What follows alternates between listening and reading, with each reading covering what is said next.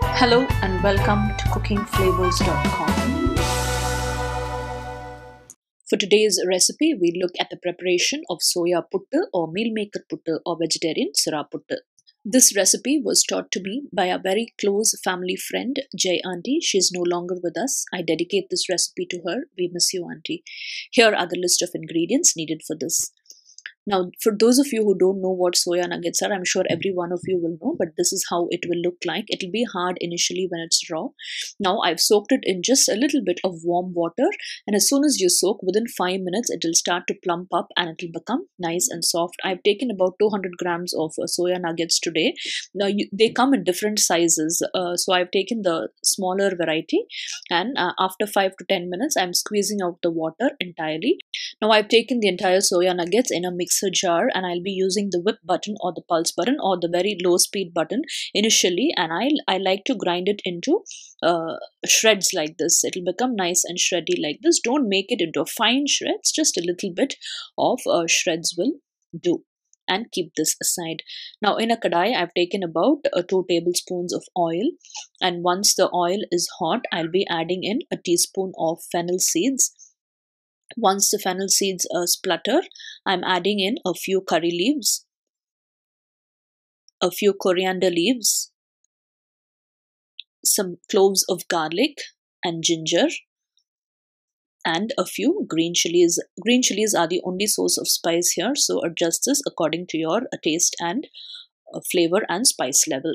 Now we'll saute that a little. After that, I'm adding in just about 1 chopped onion. The more the onions, the better it will taste. So adjust onions according to the amount of soya nuggets you have. We'll saute that a little. Once the onions become nice and translucent, I'm adding in just a pinch of turmeric powder. Turmeric powder is totally optional. You can even avoid it. We'll mix that all well. And once that is done, I'm adding in these shredded soya nuggets into the kadai.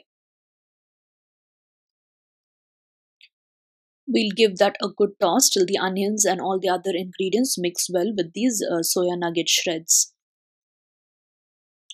We'll add in the required amount of salt, add little, check, and then add more if required. We'll combine that all together.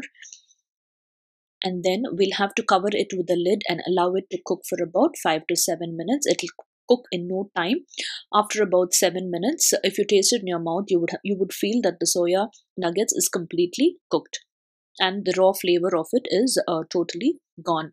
Now we'll give that one mix again. I'm adding in just about a tablespoon of oil because it's become a little dry. This recipe will taste good with a little more oil. Now finally, just before switching off the stove, I have some roasted fennel, cinnamon and black pepper powder.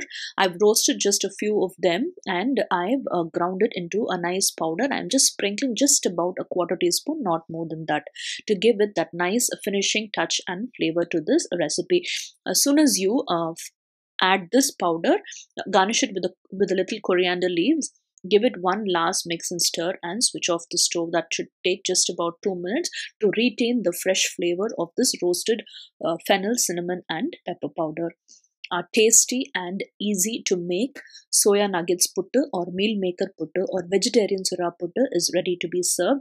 As with any sura puttu, this will taste best with sambar sadam and rasam sadam. It also goes very well with tayar sadam. Hope you enjoyed this video recipe today. Do try it out and give us your feedback. Subscribe to our YouTube channel and post in your comments and suggestions.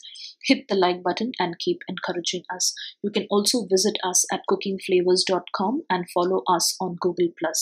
Till we see you again with another new and interesting recipe. Thank you and happy cooking.